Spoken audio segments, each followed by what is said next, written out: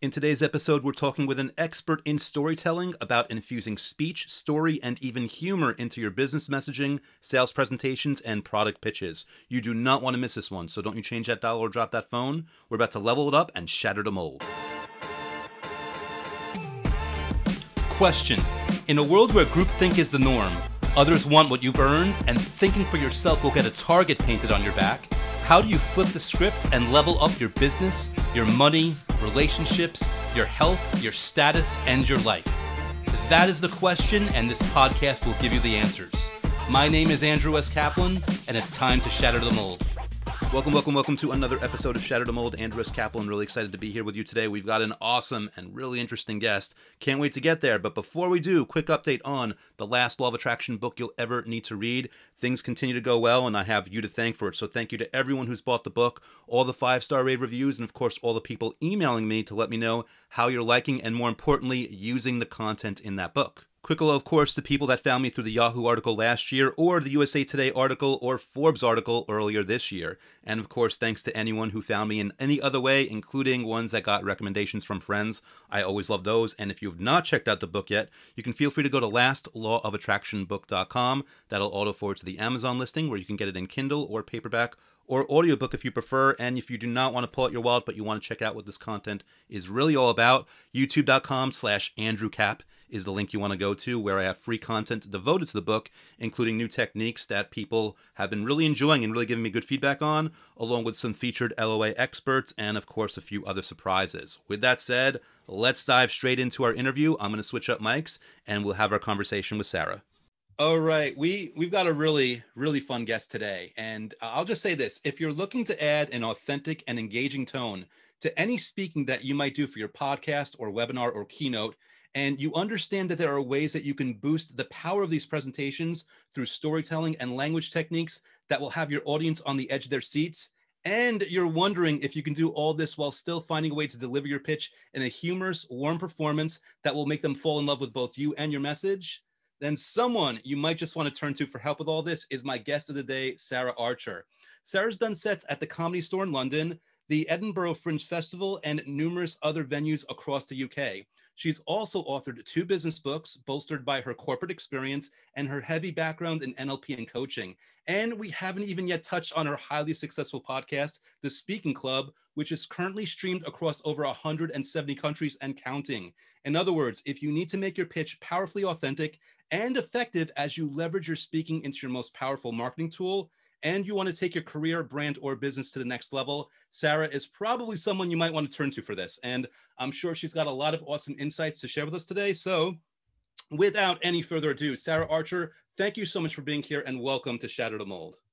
Blimey, thank you so much for that wonderful introduction. God, my ego is like, I'm not going to be able to fit outside the door now. That's That is often the goal of these. We just prop that guest up, make them super excited, and then they're like, wait, what's going on here? Oh my God, a beautiful interview just happened here. cool. But no, you know what? It's funny.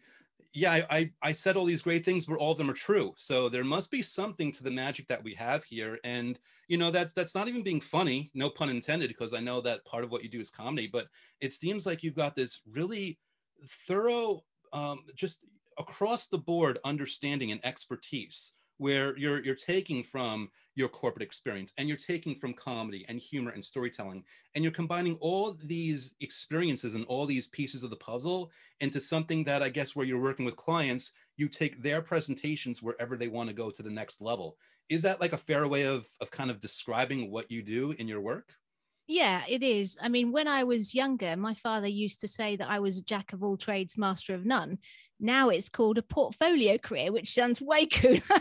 But yeah, I mean, it's essentially, I'm really curious. I love learning.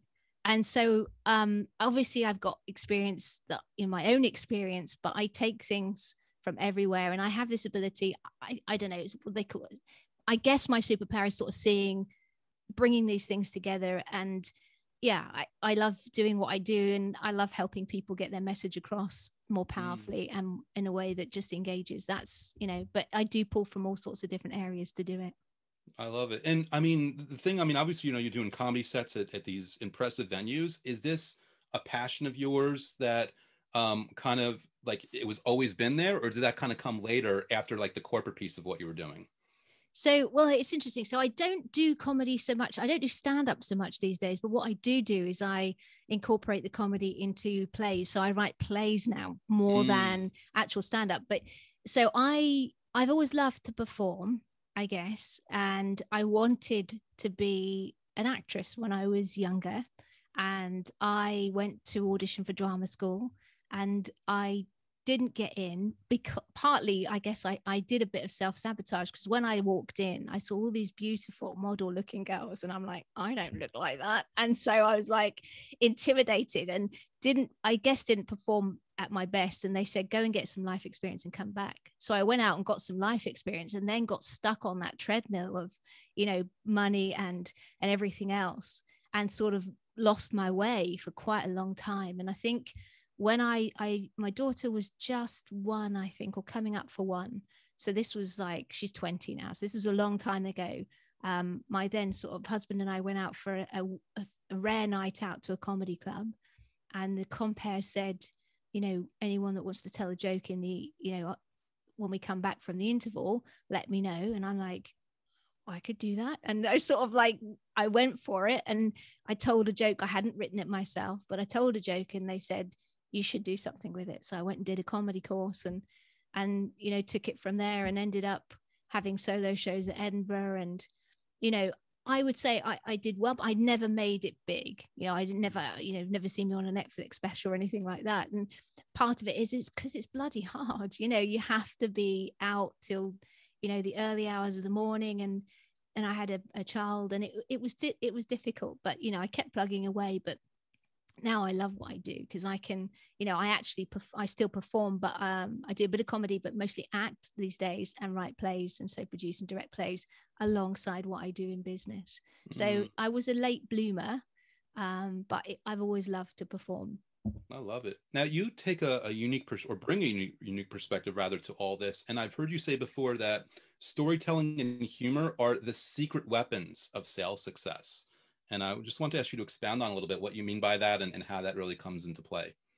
Well, yeah, I mean, partly something you said, because I was blessed to be able to interview you this weekend, and I know you said something about this. So part of it is that we have been conditioned for millennia to lean in when it comes to stories, because before we could write, storytelling was the only way that we could pass on information that was really important. So it had to, they put it in a story format so that people could get the importance of passing it on, and it was easier to pass on. And the storytellers were always the ones that rose into powerful positions, because they could they could lead people and all sorts of things. But so there's that aspect of it. And we've when our mums read us stories at bedtime, it's in our sort of veins, if you like. But not only that, and there's all sorts of science around this. And you'll know when you're listening to this from your own experience, from going to see a movie or reading a book. When you go and see a movie, you are vicariously living that experience through the hero of that movie. And I know myself, when I go and see a movie where there's action and cars, I come out, get in my car, and I think I'm, I can do all sorts of, tricks. It affects me. And we're emotionally affected by stories. We are with the person telling the story, and we identify with the hero. So if we're using stories in our business to get our message across, we have the opportunity to get people emotionally bought in to what we're talking about, whether it's our product idea or service or whatever it is, our message. And we have to do that first before we can sell them on it logically. So stories are the vehicle for getting emotional buy-in to whatever it is that you're telling people about. So that's why they're so powerful. They create that bridge to getting people to get on the same page as you. Because what normally happens is that we go out and find something that we fall in love with, and we get that emotional buy-in, and then we go and sell ourselves on it logically. And then that's when we go and tell people about it, and we use, you know, technobabble and whatever, and not only do people find fault with it, you know, they don't get it, they find fault with it, and no matter how many wonderful features and benefits you tell them about, they just don't get it. So that's why stories are the secret weapon for me. There is another aspect to it as well, which is about grabbing attention, because we have to get past the sort of what I call the crock. Well, it's not just me. There's a great book called Pitch Anything by Oren Klaff, and he talks about this, which is, you know, before we can get to the sort of logical reasoning part of someone's brain, we have to get past the bouncer. Everything goes through this sort of reptilian brain. So you've got to grab its attention using things like curiosity and fear and desire before you can get them to engage at a higher level. So multiple reasons why we've got to use stories in our business. And I love them. I think they're amazing. Yeah. Now, I couldn't agree more. And I think that it's also like a beautiful cheat code, because besides being effective, relatively speaking, it's rare. A lot of people, you know, they just don't know to bring this aspect in, meaning they end up sounding like everybody else. Whereas the people that are actually telling the stories, those are the ones that really stick out like a sore thumb, for better or worse, and become more memorable. And the extra piece that I'm getting from you that we haven't discussed yet is there's also, even though you spoke about, you know, pitch anything and that pattern interrupt for it to, you know, put some words in your mouth, but you also talk about humor. Where does humor come into play? How much value does that have in the entire equation if people are going about it in this way? So I think, I mean, I'm always using a Spider-Man quote in relation to humor. So Spider-Man's uncle talks, you know, when you've got great power, you have to use it responsibly. And with humor, especially in business, we have to use it carefully, is, you know, responsibly. So humor, I think, is a wonderful tool for getting people to like you, and to also help with that, you know, making your message more memorable. It can break the ice. It can, you know, the likability is a big part of this as well. And so, yeah, I mean, humor, it just, if I always say storytelling is powerful. And if you can sprinkle in some humor, it makes it magical. And that combination of the two is an amazing way to get people to buy into your stuff. Yeah, now I'm going to make an assumption here, so please correct me if I'm going off here. And you even use the word sprinkle. It sounds to me like part of what you do when you're helping people is you'll show them how to inject humor, but you'll also make sure that it's measured, that they spread it out so that it's well timed and well placed humor, so that they are still taken seriously. It's almost like a movie trailer where you want to see that movie, but there's always, like, even when it's a serious movie, they'll sneak in like the one line zinger by, you know, by Bruce Willis's John McClane or something. It's still like Die Hard. Like, that's the feeling that I'm getting that you might bring to this mix in terms of the humor in the equation. Is that correct, or a fair way Yeah, to put it?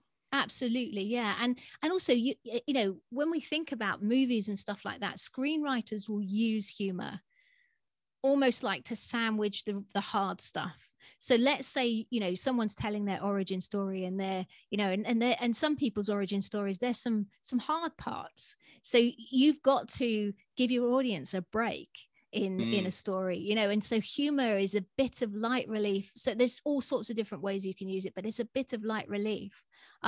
Also, it's great, you know, I always talk about people using metaphors and analogies to get things across in a way that's concrete and relatable for people in their stories. But if you can exaggerate the metaphor and add in a bit of humor, it makes it even more powerful as a sort of aid memoir for people to be able to sort of latch onto it. But yeah, using it in the right place, you know, giving a talk, doing a pitch, it's not a stand-up comedy gig. So we don't want joke. We want it in the right place. And appropriately used. And, you know, so one of the aspects of the things that I work with people on is when you've got the script of your talk, and we always start with a script, even though I want people to let go of it and trust and be as natural as possible. When we look at the script, we look at the big moments of their talk and where, you know, humor would be appropriate, where we need to use the voice to bring people in or push them away, or, you know, where we need to use some physical gestures or whatever. So it's almost using humor along with voice and body language and expression to choreograph a talk or a pitch to take the audience on that journey. And that's, that's, it's part of a bigger thing, but absolutely used, appropriately and carefully. Yeah. And I'm guessing that people come to work with you and, they've heard good things and they know that you know your stuff. But their first thing is like, Sarah, I'm not a funny person. And I'm assuming to which you're like, that's okay.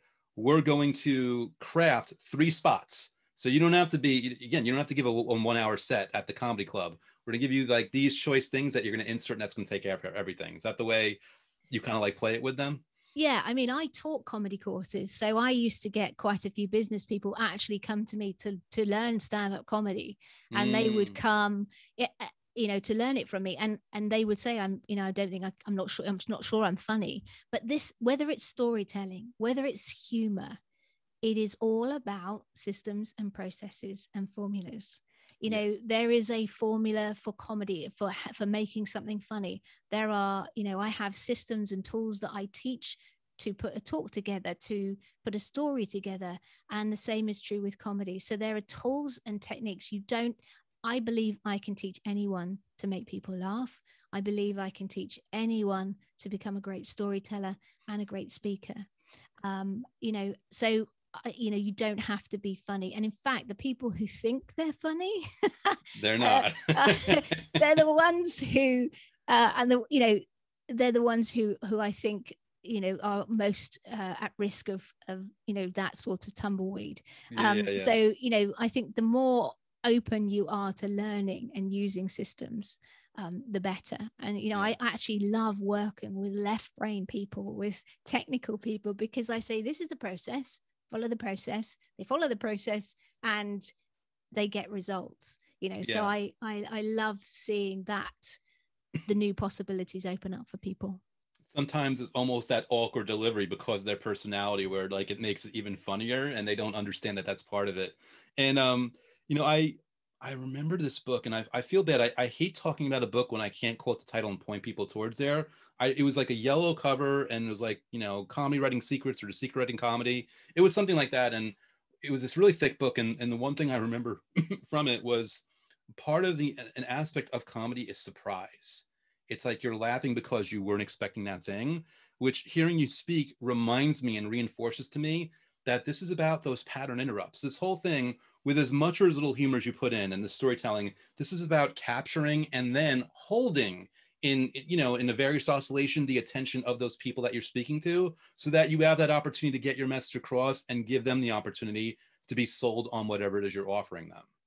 Yeah, absolutely. So the book is by a guy called Melvin Helitzer, and Yes. It's a great book. And I've obviously got my own book on comedy for speaking, but his is a wonderful book. And he talks about the formula. He's the one that sort of created this formula. It's called the threes formula. I won't go through it now, but I will just explain more about and build on what you said, Andrew. So effectively, comedians are like magicians, because they are using misdirection to create surprise. And that's what makes one of the reasons why people laugh. So one of the great comedy tools is something called the rule of 3. That 3 is a magical number anyway, but in comedy it's so important because it takes 2 things to make a pattern, and the third thing breaks it. So when you are, you're saying, you sort of have a setup to a joke and you sort of say this, this thing, and the third thing fits, but it's completely, it's funny or it's exaggerated or something like that. It breaks the pattern, but you are effectively just being like a magician and misdirecting the audience. So you're exactly right. Surprise is one of the key elements, if not the most important element of comedy. I love that. It's funny hearing you say that. I remember there was this thing, I think on America's Got Talent, where this guy had like a talking stuffed bird. And I remember hearing about that 3, and he did this. I don't want to spoil the joke for people, but he did something in a sequence of numbers where it got funnier and funnier, and it really built up. And that last one you didn't see coming, like that surprise. So hearing you say that reminds me of that. Now, when people obviously, they try to go out on their own and do this, and they don't have someone like you guiding them, some are going to do better than others, but as I understand it, there's probably a bunch of mistakes that people are making when they're trying to use speaking as their marketing tool and as their marketing vehicle. I figured, let me ask you, like, to speak to that, like, what are some of the biggest mistakes people make when they're trying to sell through their speaking? So, I mean, you'll be familiar with these as a copywriter, because I consider myself to be a speaking coach. I also have a marketing aspect to my business, and I consider it to be sparketing. So speaking as a marketing tool. So I like we that. blend the two things together. So the first thing is sitting down to write your message using your neocortex. So you're writing at that higher level and you're missing out on that. You need to hook your audience in. So you'll be familiar with hooks. So the first thing you've got to do, your talk title in itself is a hook.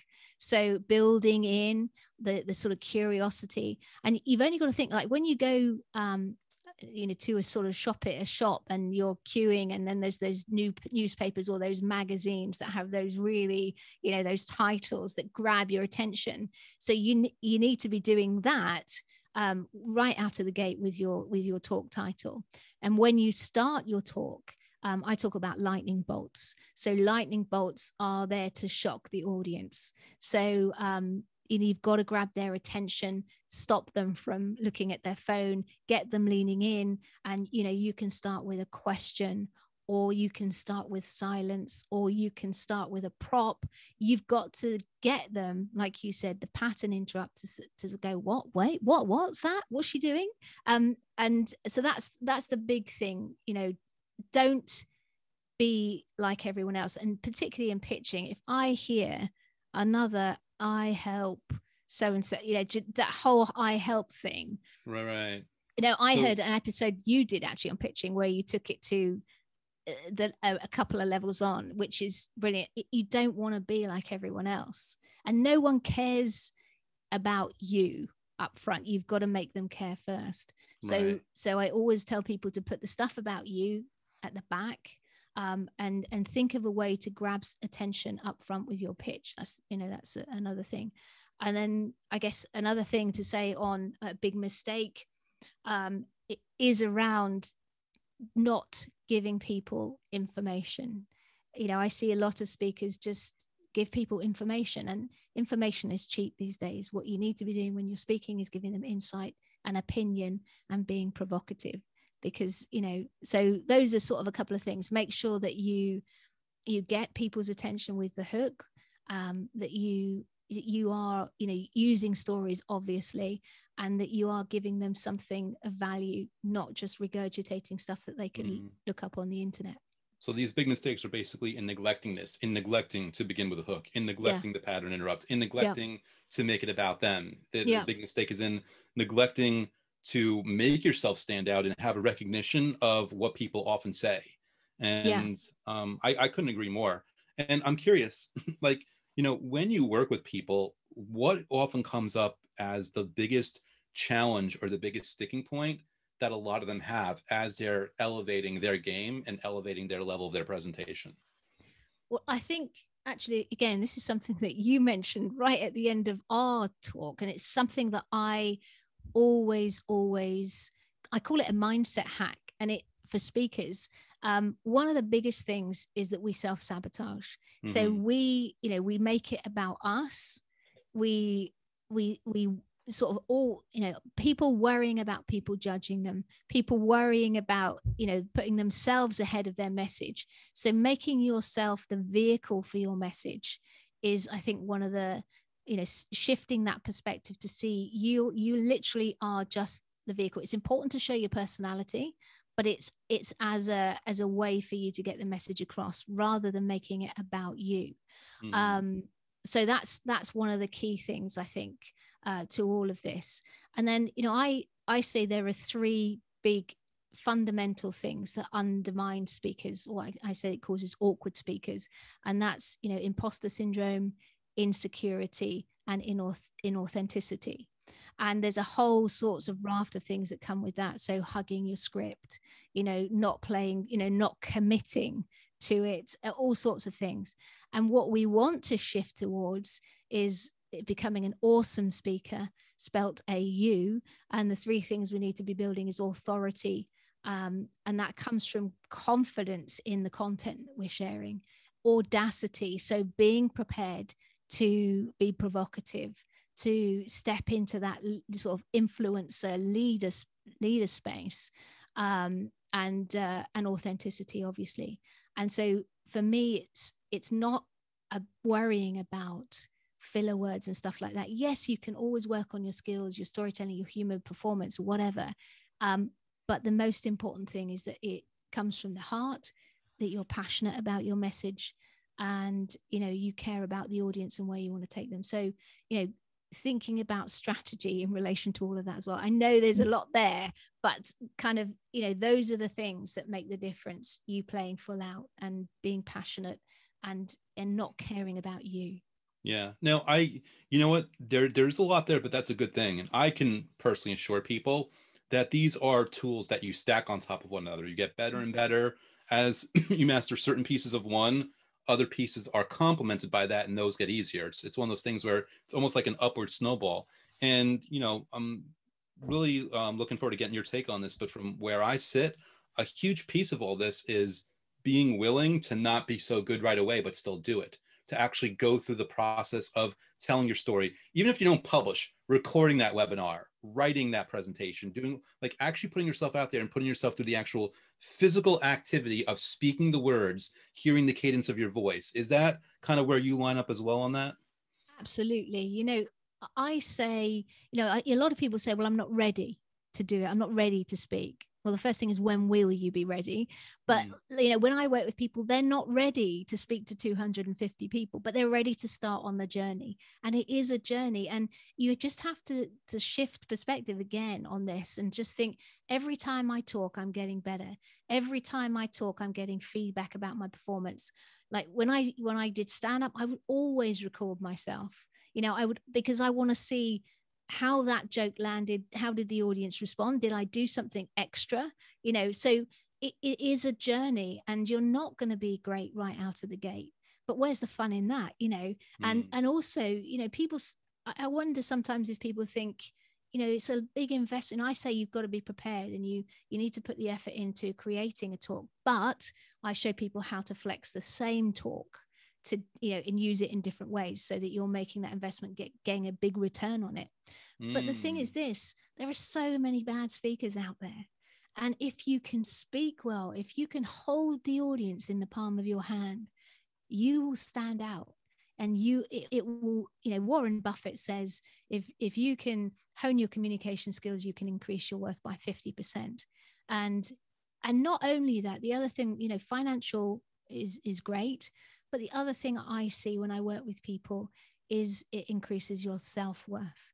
Because if you can, hold an audience's attention and take them on a journey, your self-confidence is amazing. And the people that I taught to do stand-up comedy, when they did their 5 minutes in front of 100 people, they were on, and they got claps and laughs.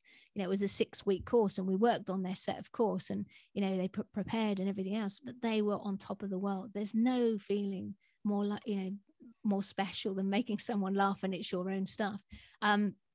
So I think it's, I can't remember what you asked, but it's an amazing thing, and I love to see people surprise themselves with this stuff. You made a very insightful point in that answer, because when people do this as they're getting better, it bleeds over into everything else. They can repurpose their stories in different ways, but more importantly, one-on-one conversations, they will command attention better. They will stand up straighter. The cadence of their voice will carry confidence, and this will happen on autopilot. They won't even realize it's happening. By the same token, though, it'll be easier to make phone calls. I mean, I personally recommend that if you're a salesperson and you want to get better, to reach out and connect with someone like you, Sarah, because going through that will make them better salespeople, even if everything's over the phone, even if everything's on an email. I think because all the connections in your brain, that communication carries over in different ways. So I really appreciate that you made that insight. Now, you also said, you're not going to be perfect right away. Things take time. We have to do building blocks. With that said, I'm sure that a lot of the people that work with you are very ambitious. So in addition to being willing to do the work, they also want to get as many accelerators in there as possible. Are there any tools or steps or suggestions or insights that you give somebody that needs like an early boost in their progress? Is there a way to get them out of their shell or get them making faster progress with whatever that you might be like sharing with them? Yeah, I mean, I think I guess it's back to structure again. So I'm just in the middle of winding up. I do a 5-day, what I call a 5-day snackable story challenge. And the transformation I see over the course of this challenge is phenomenal. It's completely free, and it's a way I bring people into my world along with the podcast. But having a structure that you can talk around is one of the fastest ways to accelerate your progress. And just over the course of this challenge, they get training videos, and every day I do some live coaching with them. And obviously through that live coaching, they're getting practice and learning stuff, as well as getting the experiential stuff with it. But having a structure can really help you, because it feels like a bit of a Dumbo's feather in a sense. Someone says this structure works, you just use it, and that gets people started really well. So I have a structure called the PAT structure, and you learn all about it in the challenge. So for a snackable story, which is like 3 to 5 minutes, you can use them in your talks to sort of proactively deal with objections that might come up once you've told your sort of big idea story. Because even though we can get people to buy into our stuff with a story, following that, they normally have some objections surface. So these snackable stories are ones that you can use to sort of deal with those, and also do Facebook Lives and all sorts of things. And so it's really simple structure. It's you set out the problem, then you share your anecdote, and the anecdotes are always stories from their life, and then a takeaway. And having that structure just gives people a bit more confidence to have a go, I think. So, whether you can use my structures or find, there's so many speaking books out there, and they'll have a structure. Just go out and have a go and see what happens. Now, you mentioned you have 2 books. Do both of them cover this, or like what do those 2 books cover in regards to what you're teaching people? So Cracking Speechmate is all about, it shows you, it absolutely takes you through the process of putting a talk together. But on top of that, it shows you how to use humor in those talks. So it focuses on that. Straight to the Top is all about pitching. So I give people structures for creating a pitch, and so on. So the PAT one is a new one I've introduced, but those 2 books, if you absolutely get a structure for a talk and a pitch in Straight to the Top. So, but I probably have another book in me at some point. I would not be surprised. It sounds like we've covered a lot already. Speaking of which, obviously I've kind of tried to take us down a road where we're cherry picking as much gold as possible to give people, an insight onto what's really involved here. Based on where we are in our conversation, is there anything that you think I might have missed in asking you that might be important for the audience to hear? I think this is a really important point. So when I work with my students, and this counts as well, if you're an author of a book, if you're a speaker, if you're doing a webinar, if you're doing a podcast, whatever, really important thing, and something people miss often, is putting yourself in your audience's shoes. So when you're, we often approach things, especially when it's our subject, with an expert mindset, and we forget people are starting at a different level. But not only that, when you say something, what is your audience? Step into your shoes of your audience and say, what would they want to know about that? Have I covered everything? And what are they going to be curious about? If I say this, what else would they want to know? So, even I work with speakers, but I also, some of my speakers are writing books, and they'll bring their, the book stuff to me as well. And we sort of go through the stories in their book. And I say, well, if you say that, then they're going to want to know this. So really consider from your audience's perspective, what questions are they going to come up with that you need to answer in order for them to not get distracted, because this is the thing, if you don't answer that question, or if you, whether you're on stage or in a book or whatever, they're going to be thinking about that rather than listening to you. Right. So you've got to keep that in mind. So you've got to bring them with you on the journey, and you don't want to lose them. Unless, of course, it's the unanswered question that you want picking away at their mind, and therefore that becomes a strategy. But I imagine you've really got to know what you're doing with that, because otherwise you're going to be falling into a trap.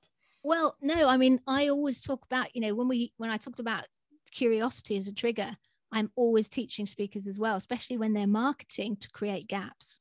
Mm-hmm. There's this, if your audience is probably familiar with problem, solution, problem. So, you give people a problem, give them a solution. We need to be doing that in our talks, in our pitches, so that we, absolutely right. You've got to create questions, but you're in control of the questions that you're creating the gap for, and that's where your program or your freebie or whatever it is, or the blog, wherever you're sending people, but you've got to be in control of the question and intentional with it, not just miss something out and then lose your audience. So right, yeah, I think it's the control of the question that makes the control of their attention. Yeah, exactly. Love it. Awesome. So I mean, we spoke about a couple of things. You've got books, and I mean, you've got a lot going on, which is awesome. If someone wanted to learn more about you and connect with you, what would be the best way for them to do that? Well, definitely go and check out the Speaking Club podcast. It's, there's 166 episodes there. And besides me giving you stuff, there's also great people sharing their information and views and stuff. So that's a good place to go. You can pick up straight to the top my pitching book for free at standoutpitch.com. Nice. And if you're up for having a go at the Snackable Story Challenge, the next one, they're coming up regularly. Depends when this goes out. The next one is in early May. But go to storyledmarketing.com and you'll find everything there. Awesome. And what I'll do is I'll take these links, and I'll probably one or two more. I'll put them in the YouTube description of this if people are watching this on video, or if people are listening on audio, I'll put it at shatterthemoldpodcast.com, where this episode resides. So people will be able to find that pretty easily. Last question for you. I often ask my guests, if you can go back in time, 10 years, 20 years, 25 years, whatever you want, and give any piece of advice to a younger version of yourself. It could be life advice. It could be business advice. It could be comedy advice. It could be storytelling advice, anything at all. What piece of advice would you give that younger version of yourself? I think the book that started me on this journey was Tim Ferriss's 4-Hour Work Week. I think maybe start on the entrepreneurial journey sooner, and also don't be distracted by shiny pennies. Because I think one of my biggest issues is focus and consistency. So I've got loads of ideas. Unfortunately, it's a curse as well as a blessing. So stick with one thing, I think. You and me are definitely kindred spirits on that one, and really great advice. Thank you for sharing that. And also, Sarah, thank you just so much for being here and sharing this wisdom and this new perspective that I'd never heard it presented in this way, and seen the value of the storytelling and humor and how there has to be a certain balance to them, and all the things that come into play. So I'm hoping and really confident that this also landed well for a lot of my audience. So thank you so much for being here today. I really appreciate it. Well, thank you so much for having me. It's been an absolute pleasure. And I love the work that you do, Andrew. So, thanks for sharing your stuff with the world and helping change people's lives. Thank you again, Sarah. I really appreciated that awesome interview. Guys, I will have all relevant links both in the YouTube description of this video, if that's the format that you're watching, or you could always check the links by the audio section in shatterthemoldpodcast.com, where this episode resides. I highly recommend you check out her links and see what she's up to, because obviously she knows her stuff. Also, quick reminder, if you haven't done so already, feel free to go to lastlawofattractionbook.com. You can check out my book on Amazon there. It's in Kindle or paperback or audiobook if you prefer that format, or you can check out youtube.com/AndrewCap if you want to check out the free content devoted to the book. With that said, thank you as always for sticking around. Thank you for checking the show out, and stay tuned. We've got more awesome guests on the way shortly. I will see you next time. Thank you for listening to Shatter the Mold at www.shatterthemoldpodcast.com. My name is Andrew S. Kaplan.